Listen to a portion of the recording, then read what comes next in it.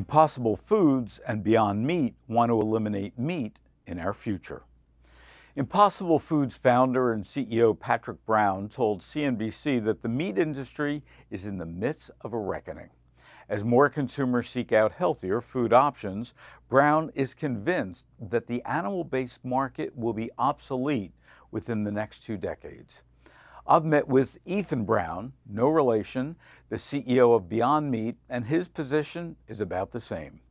From a nutritional standpoint, our products match the protein quality and content of animal products that they replace, and ours is a clear winner from a health and nutrition standpoint, Impossible Foods CEO Patrick Brown told CNBC. This is why I think people are increasingly aware of plant-based products, and they're going to completely replace the animal-based products in the food world within the next 15 years, he said in CNBC's Mad Money interview. He added, "That's our mission. That transformation is inevitable."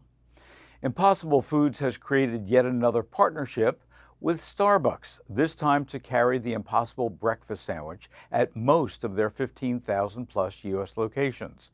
The Impossible breakfast sandwich is a plant-based sausage topped with a cage-free fried egg and aged cheddar cheese on artisanal ciabatta bread.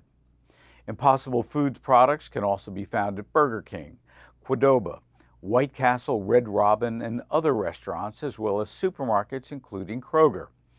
But in ads in the Wall Street Journal, New York Times, and other papers, Light Life President Dan Curtin announced a new Clean Break campaign to highlight the latest version of their plant-based burger, a vegan patty reformulated to have just 11 ingredients. In an open letter to market leaders, Curtin wrote, "Enough with the hyper-processed ingredients, GMOs, unnecessary additives and fillers, and fake blood." He goes on to write that Light Life is making a clean break from food tech companies to use simpler ingredients and methods.